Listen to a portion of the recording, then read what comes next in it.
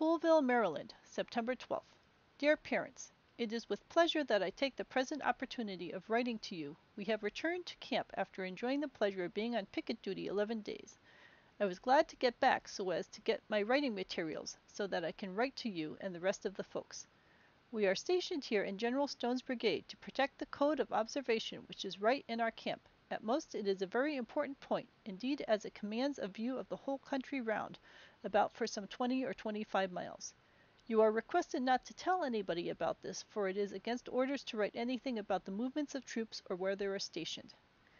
To send the letter to you, and we cannot get a chance to go out to camp for anything at all, or come down here to stay 2 days. The next day they sent us rations for 5 days more, and so they have keep us along today. They have sent me 2 days more rations.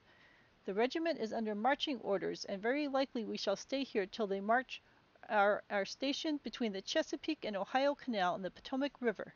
The strip of land is about 50 or 75 foot aside. The river is 1,000 or 500 yards wide. On the other side is stationed the rebel picket. They say they have orders not to fire on us. Orders are open on them, so we are talk back and forth that they are kind of shy of each other and keep a good lookout. I am just getting over one of those comfortable things called boils. Oh, they are pretty things, of course. This was the biggest one, I believe, that I have had without it. It was that one on my knee. It was right on the cord of my leg, in the fat part, so that it drained my leg. As that up, and I looked as though I had one short leg. The captain is very kind. He told me not to do anything till it got perfectly well. He is far different than from what father thought he would be. A better and kinder man never was seen than he has been since we have been here. We are getting lazy as old hogs. We don't have anything to do at all through the day, only lay round, eat, read, and do as we are wont to. We have been 3 or 4 miles some days to see the country. It is splendid country, flowers that have to try very hard to get them to spring elves and grow in the fields here and blossom most splendidly here. We have made one capture since we have been. It is a fine-looking Negro boy named Tom Foyard. He is 21 years old and cost his master $1,000. The folks round here say he would probably, in good times now, $1,500. So you can see he is quite a prize. His master is a scout and courier in the rebel army. His name is Belt. Yesterday we had 6 cannon come down a little ways from here in Argonne to throw you some bombs over towards Leesbury, which is 2 miles and a half from Ari. There is 2,000 more stationed there. At the heart is that notorious rebel Johnson. Tuesday night 23,000 of our men crossed the Chain Bridge and next into Virginia. Very likely you have heard that circus here before this. I have written one letter to Worcester, and I suppose you have heard of it by this time. I wish you would write to Grandmother Zadok and Julia, and tell them that I shall write as soon as I get where I can conveniently. Besides not being any conveniences, there is no paper which I can get at present.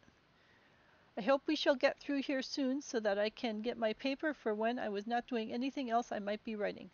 Goodbye, my love, to all you again, and up a great quantity of it for yourselves. Father, now do write and send some newspapers to your loving son Hiram. Pickegard, September 6th. Dear Parents, I hope you will excuse me. I have not written to you before, or at least not sent a letter before, for I have got a letter written sent to camp, which will take you a good while to read at least. I left one there 8 days ago. It covers over 10 pages. It is pretty fine writing, too. We have been in Poolsville but 2 days, when we had ordered to get ready to go out 5 miles on picket guard. In the hurry I forgot. And we, the Minnesota Regiment, and the Bulldogs, 15th Regiment Mass V, are round whilst we were on picket. One of the secessionist picket came over and took dinner with some of our boys, and they had quite a time. He belonged to the Mississippi Tigers, 13th Regiment. He was at the Bull Run right, and said we had whipped them twice nicely only for the cowardly actions of our troops. He says they have been in Serval 4 months and have not received a cent yet, and if they do not receive their pay by the middle of this month they shall start for home. It seems by report in the Washington papers that they were apparently smashed their guns and started for home, but I think this is doubtful, for they were at the river Monday night. Mother writes that she is going to youth reading. I hope she will enjoy herself, and she says she does not receive any letters from me. I do not see the reason of it, for this is the 6th one that I have written, and it is only 5. W. Book sends his respects to you. Hiram.